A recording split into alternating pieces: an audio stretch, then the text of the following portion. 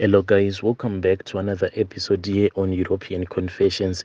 There is a message that I want to share with you guys, and this is a translation of a message that I received. The translation reads like this: Hello, my brother, how are you? Can you please post my story is hidden identity? My brother, my story goes on like this.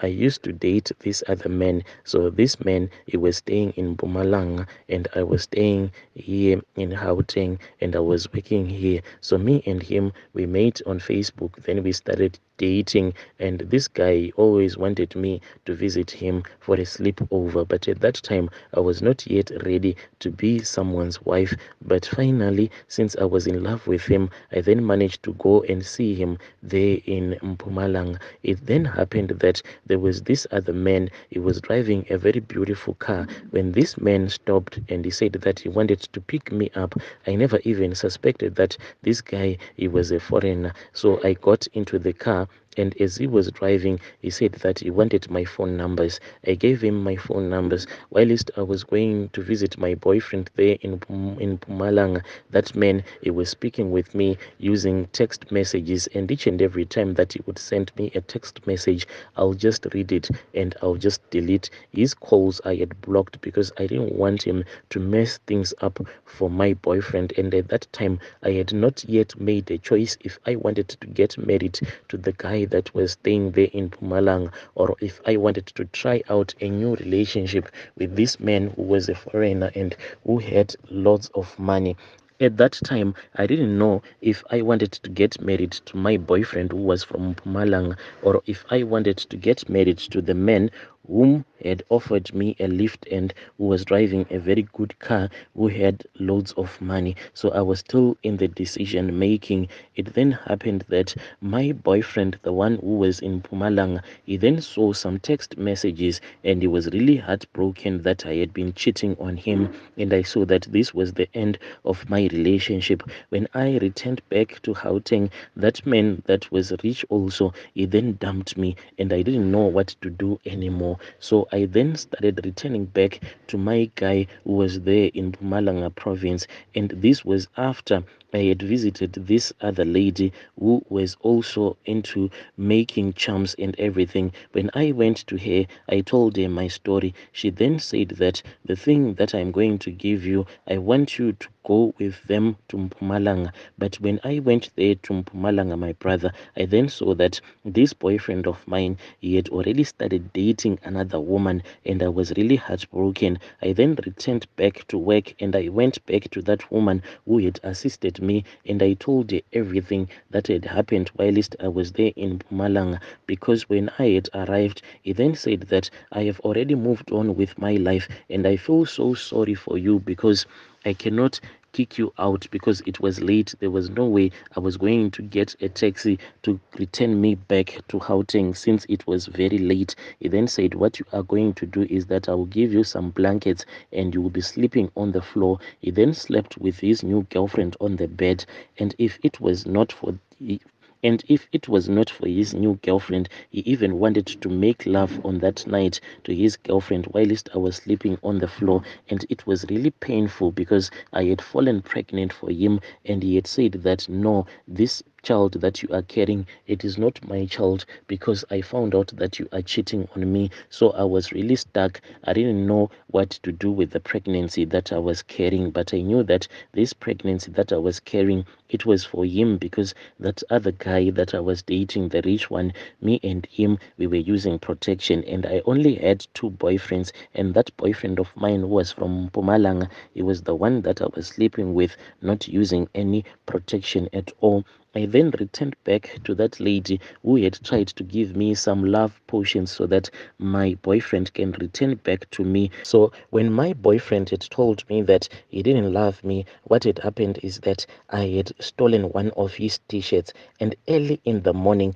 before they could suspect anything, I woke up and I told him that I was ready to go and I left them, and he never suspected that I had stolen one of his t-shirt. I then returned back to Gauteng with his t-shirt. When I returned back to Gauteng with that t-shirt, I then visited that lady who had assisted me, and when she saw that I had my boyfriend's t-shirt, she said, "You are very clever. You are very clever because we need this t-shirt so as to perform all of the rituals." Then that lady said that there was something that she wanted me to do on that t-shirt. She asked me if I was able to do it. I said, "Anything is possible. I can do it." She then said that, "I want you to remove your clothes, and after you have removed your clothes, I want you to do some poo on top of your boyfriend's t-shirt." And this was really embarrassing for me because this was like the first time for me to go to the loo to do poo whilst there was someone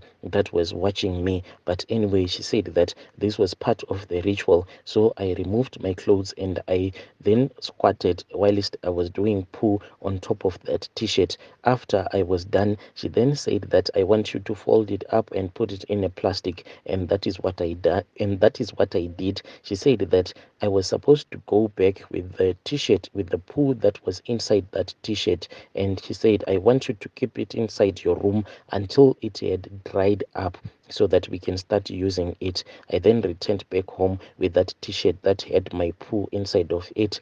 My brother, each and every time that I would go to work, when I would come back, the whole room would be smelling like it was just something else. After the poo had dried, I then returned back to that woman. She then touched it and she saw that indeed it was dry. She said that we had to turn my poo into powder. So we started grinding and grinding until everything was now powder. She gave me some and she said that, "This one I want you to bath with it." She then mixed some of the powdered poo with water and she said, "This I want you to drink here." Then some of it, we then poured it on top of the t-shirt. After that, she then gave me 4 needles and she said, "Do you have any of his photographs?" I said, "Yes, I have a photograph, but the problem with this photograph is that the way that we were standing, you could not see him completely because he was hugging me as he was standing on at my back. Back in those days, we used to keep these physical photographs." She said, "I want a photograph whereby we can see his body completely, so that picture that I had of my ex-boyfriend, it was not going to work for that ritual." That was when I remembered that at game, back in those days, the game shop, they used to keep these other machines whereby you will go to that machine, then you will just send some pictures to that machine, then it will print out some pictures for you. I rushed to the game shop before it had closed. I then rushed to the game store and I went to that machine which printed photographs from your phone, and I started printing out some photos that I had of my ex-boyfriend.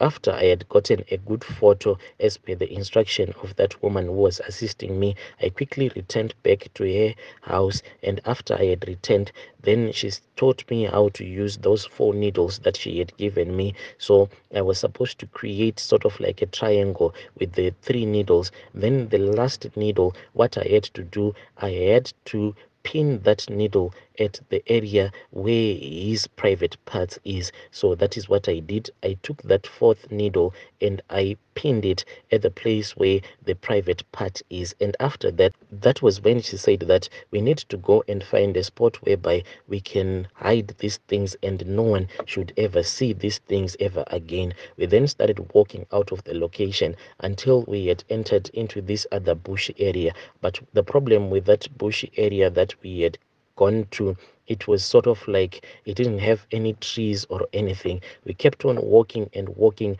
until we had gone deep into the bushes. And before we had gone deep into the bushes, we had found this other place whereby termites were building an anthill. So she said, "This is a very good spot for us to hide the t-shirt and everything." But the only problem is that she then saw that the area, it seemed as if a lot of people, they were walking past through that termite hill that was being built by the termites. So we went even further into the bushes until we had found another spot where termites were still building their termite hill. And she said, "This is the perfect spot We then laid that t-shirt that had some of the powdered poo. She said that by us placing the t-shirt and the photograph on top of that termite hill, it meant that the oath that I was about to do, it was going to remain forever. So the oath that I did, my brother, was that this man, my ex-boyfriend who was staying in Pumalanga, if he was not going to come back to me so that he can be with me, since I had pinned that needle at the area where his private part is, then it meant that his private part will never work, his manhood will never work. He will start to suffer from erectile dysfunction, and the only cure for his erectile dysfunction is when he would come to me and ask for forgiveness so that we can get married to each other again. Then the erectile dysfunction will simply disappear. We then returned back home and I was really happy. I even paid that woman extra money because of the good job that she had done. When I was at work one day, that was when that guy called me and he said that he was facing so many challenges in his life, but even though he loved me, but he was afraid that if you could get married to me, he was going to treat me bad, because each and every time he would remember that I had cheated on him, and because he loved me, he was finding it very difficult for him to forgive me. I then said, so why are you calling me in the first place? So when he called me, he said that he was facing a problem whereby he was confused. His manhood is not working anymore and he was suffering from erectile dysfunction. So my brother, I then said, so if you do not want to get in a relationship with me again, why are you even telling me all of your problems? And from there on, I started to live my own life until I found another guy who was better than that guy that I was dating there in Pumalanga. And after that, I just deleted my ex-boyfriend's number, that one who was from Pumalanga, and I just continued with my life. So the oath, my brother, that I said was that the pregnancy that I was caring for him, the child that I had, the one that he had refused and said that it was not his child, and since he had refused to take care of that pregnancy, it meant that in his life he was never going to make another woman fall pregnant. And as for his manhood, if he was not going to get married to me, then it meant that his manhood will never even work, even if he gets any kind of medication, simply because we went and we buried his t-shirt and his photograph with the needles pinned on top of his manhood. No one will ever be able to cure him. So my brother, I never spoke with him and I never looked for him. And so since that time that I spoke with him, and when he told me that his manhood is no longer working, I don't know if he was able to get a cure, and I don't know if he was able to have a child. But from what that lady that assisted me told me, she said that no matter what, he will never be able to have a child in this world. Dear listeners, right there was a narration of a long message that was sent to me, hoping that you were able to understand that confession.